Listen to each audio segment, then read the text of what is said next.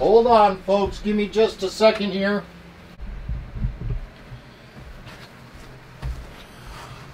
Alright, you probably have all been wondering, where have I been? I've been missing in action for nearly 2 weeks now for doing any live streaming. Well, that's because I have to work for a living to be able to make a living to pay my bills.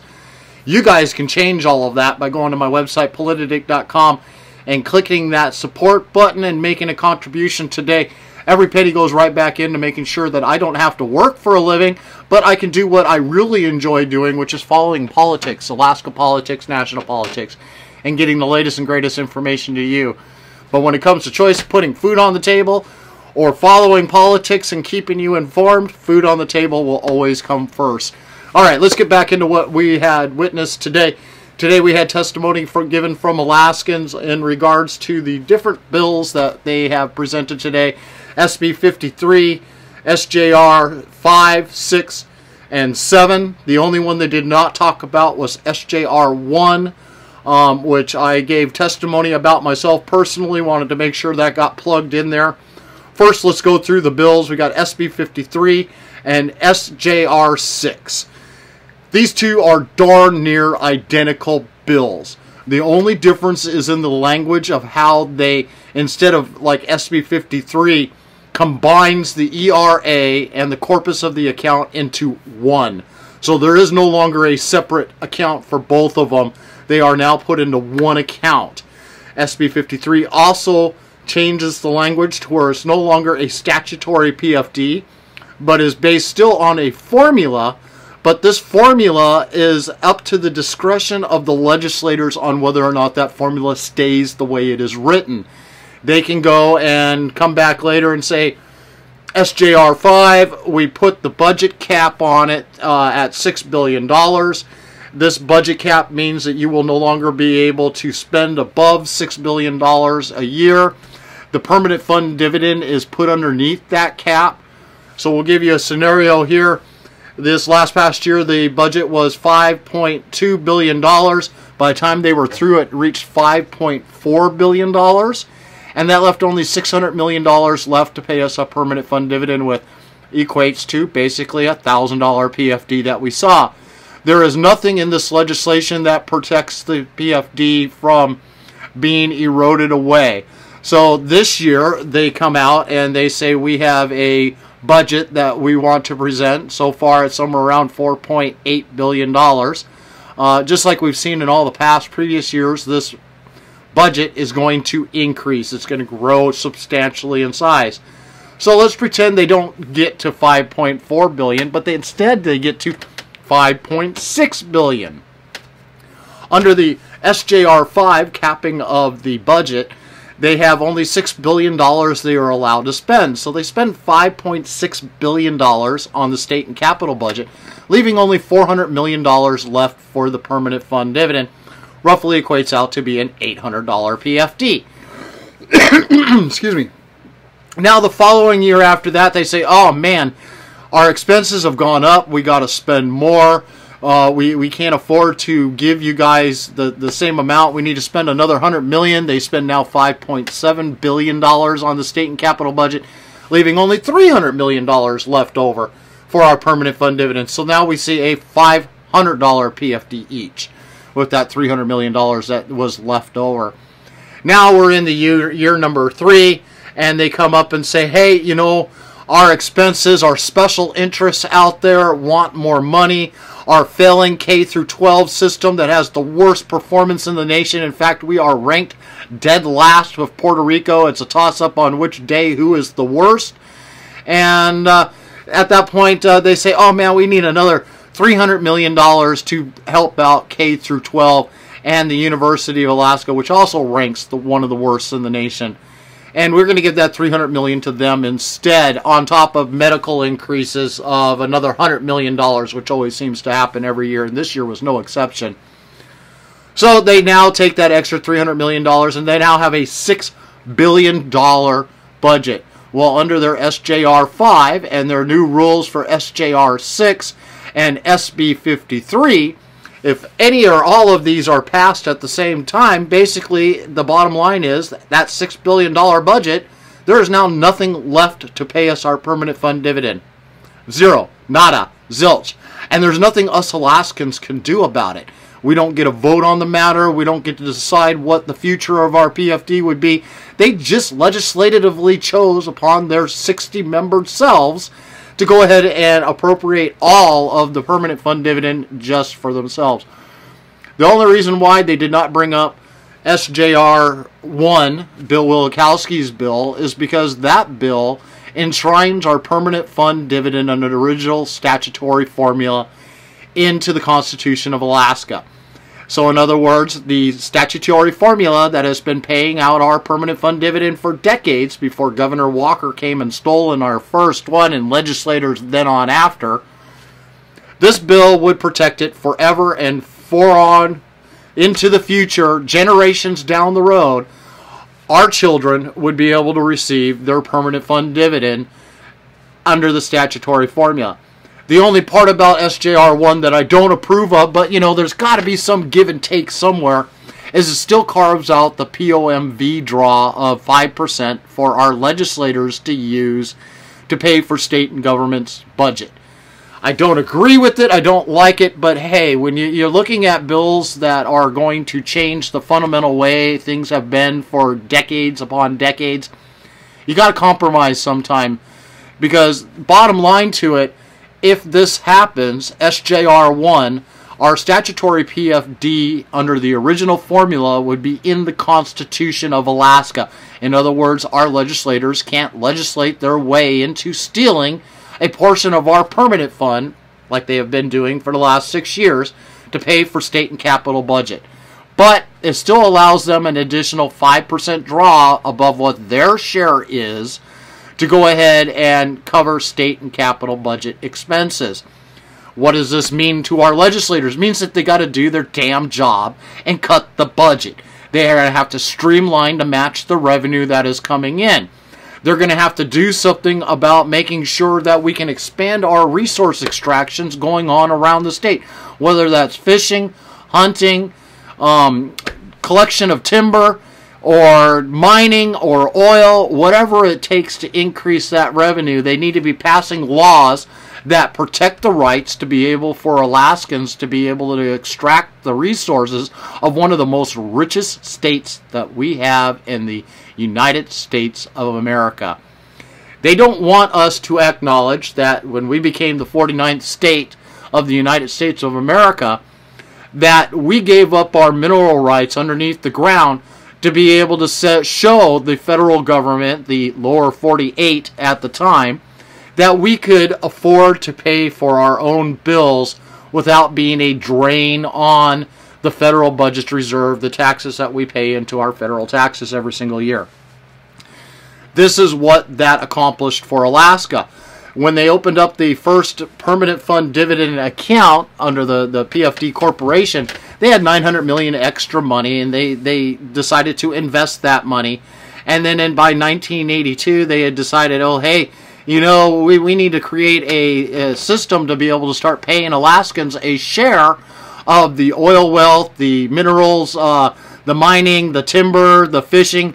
A portion of that wealth that has been going into this fund, we're going to now pay them a dividend. They changed the formula a couple times during that short little period until they finally found one that was constitutionally and legally able to do, which is where our statutory PFD came from, and where they had been paying it out for decades until Governor Walker and our Supreme Court changed the wording from shall now means may. It's no longer you shall pay it.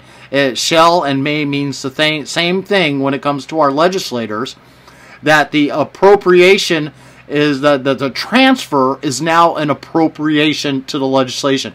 The changing of those two words from shall to may and from transfer to appropriation is how they accomplish the theft of our permanent fund dividends, something that they will not stress upon when they are talking to us about what they are doing.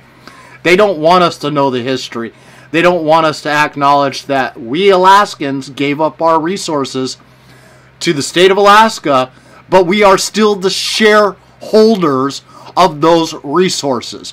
We are the watchdogs, the ones that sit there and make sure that our government does not spend away our mineral wealth our rights, our God-given rights as being an Alaskan, to share within the wealth that is underneath the ground or in the waters or growing on top as in the form of trees, so on and so forth. Never forget, Alaskans own the permanent fund dividend. Nobody else. Alaskans do. Our government, our state government, does not have the right to be stealing our money to pay for state and capital budgets without our consent. But they're doing it because nobody is out there is trying to do a darn thing to stop them. Excuse me. The bills that they currently have out there, all the ones that they discussed today, capping of the permanent fund dividend, SJR6, another form of the constitutional budget, another form of the statutory PFD, but it leaves in the language of may pay it to us if they feel like it. It goes hand in hand with SB53, which changes the formula completely and then also combines the ERA and the corpus of the account into one account. So no, they're no longer separated and protected. And it takes away the protection of the corpus too. So does SJR6. They both take away the protection of the corpus. The only way our legislators can touch the corpus account is by the vote of the Alaskans. This is why they have not touched it since day one, and they only go after our ERA. If these bills are to get passed, this will open up Pandora's box and give our legislators, upon their own discretion of a 51% vote. They do not need 2/3 vote. They do not need 3/4. They don't need any of that to be able to tap into our ERA right now. They only need a 51% majority vote. The only way we're going to protect our permanent fund dividend is by passing a statutory law that is going to be protected under our Constitution. There's only one bill which they did not discuss today, which is SJR1, that accomplishes that. They refused to bring it up past the first committee hearings that I heard it on. Please go to, it was about a week and a half ago, they discussed SB53, SJR6, and the other one that is there, I think it's SBR5 or 7, one of those two. All the ones that had to do with the permanent fund dividend. And all of those bills, you got to listen to legal, you got to hear their definitions of what these bills are there to accomplish. All of them steal the permanent fund dividend permanently. It gives the legislators the ability to make sure that we will never see a permanent fund dividend again.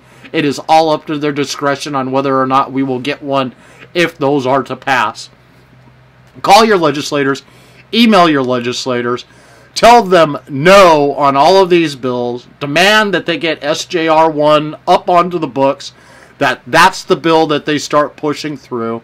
If they want to cap on the budget, which I believe is what SJR5 was, if they want to cap on the budget, that's fine, but remove our permanent fund dividend from underneath that cap. Our PFD does not belong underneath a state and capital budget's cap.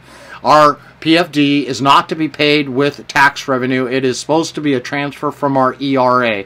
But as I noted in my own testimonies that I had given them earlier today, I pointed out the fact that they are using tax revenue the last 2 years to pay our permanent fund dividend with their self-imposed tax or cap that they have put on it under SB21, the one that they, or SB26, I think that's it. SB26 is the one that they converted their POMV draw and then said we've got this fake make-believe cap that we have to stay underneath to be able to pay you your permanent fund dividend, which is where they came up with our $600 million from last year. They said $6 billion is our make-believe cap, and your permanent fund dividend is stuck underneath that cap. So after spending $5.4 billion on the state and capital budget, there's only $600 million left. That's the only PFD that you're going to get. This is what SJR5 does. It is a cap. It caps the state and capital budget, and it caps our permanent fund dividend underneath that cap, up to the discretion of the legislators on whether or not they want to spend it. The only one there that I did support partially was the voting of Alaskans to be able for taxes. If we are to have any new taxes imposed on the state of Alaska, that bill would allow us to have a vote put onto it. It needs to be passed by a majority of Alaskans. I would say 2/3 of the voters need to vote yes to make that happen. This can't be a 50-50 split. This can't be a 300,000 voted no, 300,001 voted yes, the 301,000 gave us a new tax. No, it needs to be at least a 2/3 vote or a 3/4 vote of the Alaskans that are voting on whether or not any new taxes would be placed into place. On top of that, this bill does not cover existing taxes. As I had pointed out during my testimony, they want to double the gas tax that we pay because it's already an existing tax. Us Alaskans wouldn't get to vote on whether or not they increase that tax. They could just do it through the legislative session. So even though it is a great idea to say Alaskans get to vote on any new taxes, it does not address the problem when it comes to existing taxes and them increasing them to astronomical prices that we Alaskans can't afford. Alright, I'm off of my soapbox. I think I've covered everything there. Please go watch the video earlier this week, or about a week and a half ago, that addressed the SB53, SJR6, SJR7, and where they talk about the permanent fund dividends and how these different bills are to work, and then go and look up the one for SJR5 when it comes to capping the budget and how they slid our permanent fund dividend underneath that cap. All those videos are well worth watching. The one from a week and a half ago, though, covering the 3 PFD bills and SJR1 is well worth your time to go and watch. SJR6, SB53, they are nothing more than a legal way for them to continuously steal more and more of the PFD, and ultimately there will not be one left for us Alaskans. We've seen how well our legislators work together when it comes to protecting Alaskans' interests. If it's not for the special interest minority that whose interests they are protecting, they can care less about the majority that does not fall in those special interest categories. Like and share this video. Alaskans need to hear the testimonies of the people that had called in today, the few that seemed to actually acknowledge that this was happening. I had done several posts on this today, trying to alert people that this was happening today after I had found out from the governor's website, and but they reached absolutely nobody. Facebook is doing everything in their power to make sure that anything that goes against the agenda that they want to have in play is not reaching any of my 3,000 plus followers out there. You know, we got 3,500 people that follow Politadick, and both of the posts for this happening today have reached less than around 60 people. And not a single one of them, I don't think either one of them got a single like on them, because it was Facebook made sure that they did not propagate so that you guys were informed that they were taking testimonies today, that Alaskans needed to call in, that Alaskans needed to be participating in what was going on right now. They made sure that our voices have been silenced. It's sad to know that Facebook is working this way. I'm not giving up, though. I am going to keep battling against Facebook. I'm going to keep on posting. I'm going to keep putting my messages out there. I'm going to keep alerting you Alaskans what is going on. And you do the same thing. I mean, it's liking, sharing, coming and visiting the page daily. Facebook may not be sending you messages that my page even exists anymore, that I'm posting things. I am posting things.